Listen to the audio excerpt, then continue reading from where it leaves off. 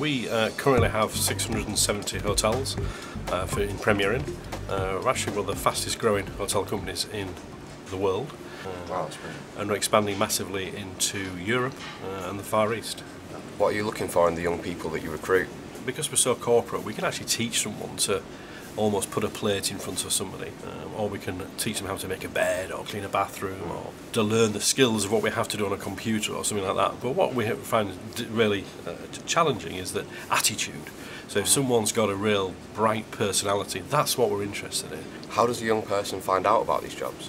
You know, we have our own dedicated Premier Inn careers.co.uk.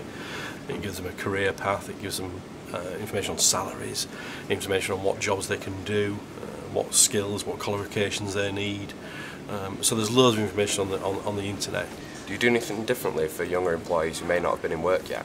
Particularly if we're taking someone from the job centre or school and they haven't worked for a few months, whatever, they do get into a routine, perhaps of not getting out of bed before 8 o'clock or 9 o'clock or even midday.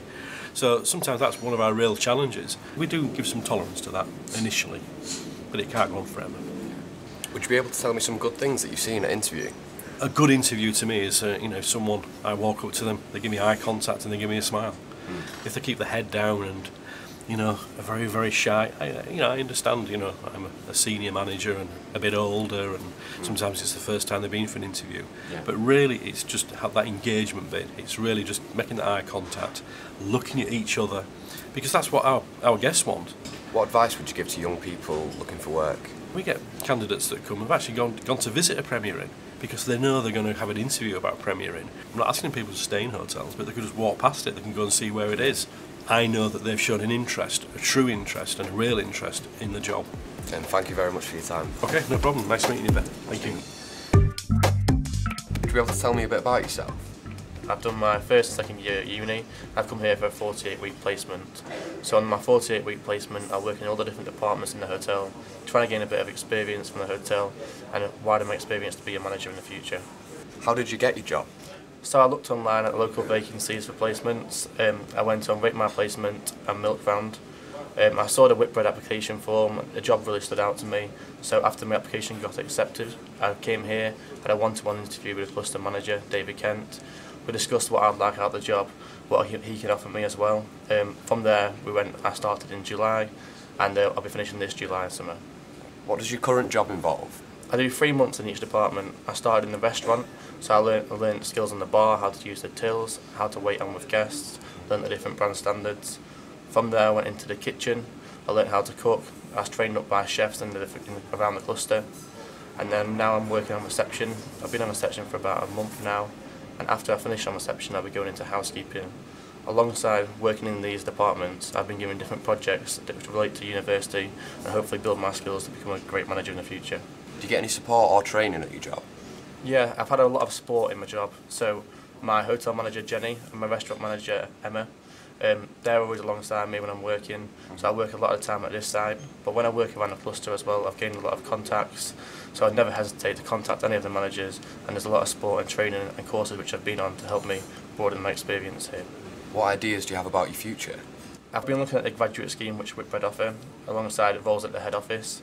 So I've been looking at the commercial side of things and sale, along with the marketing side, so working on big projects, bringing them down from head office, having a lot of responsibility. Alongside with the graduate scheme, which is a bit different, but it also accompanies my experience and my placement here. So working with teams, bringing my experience from placement, and hopefully having a great hotel in the future. Thank you very much for your time. No problem. Would you be able to tell me a bit about yourself and your role at the company? I'm Paige, I'm 18, I live in Leeds and I'm currently working at Premier Inn. I'm an F&B team member, which means food and beverage. How did you get your job? I was in a job at a nursery to start with and it didn't really suit me that well, so I went to a youth contract centre and I met Dave Ken and Jenny Miller, which are the managers of this cluster, and we kind of hit off, and then I sent my email and they got back to an interview which we held here, and they took it from there and they liked me, so happy days. What does your current job involve? It involves make sure the guests have a great stay and make sure they get great food and make sure they kind of feel like a part of like a little family here. That's what our aim for us to do. And also make sure we get food out on time, make sure everything's okay within the hotel. And make sure also the team members within our group is also okay. Do you get any support or training at your job? To be honest, our support and training was within the group. My team members also helped me and supported me all the way by training me. And we had our managers, they supported me, giving me great feedback and make sure there were targets set and give me new challenges, which were also great. What ideas do you have about your future? Hopefully I want to become a management of my own hospitality team. So hopefully my apprenticeship that I'm doing here works out and I'll become a manager someday. And thank you very much for your time. Thank you.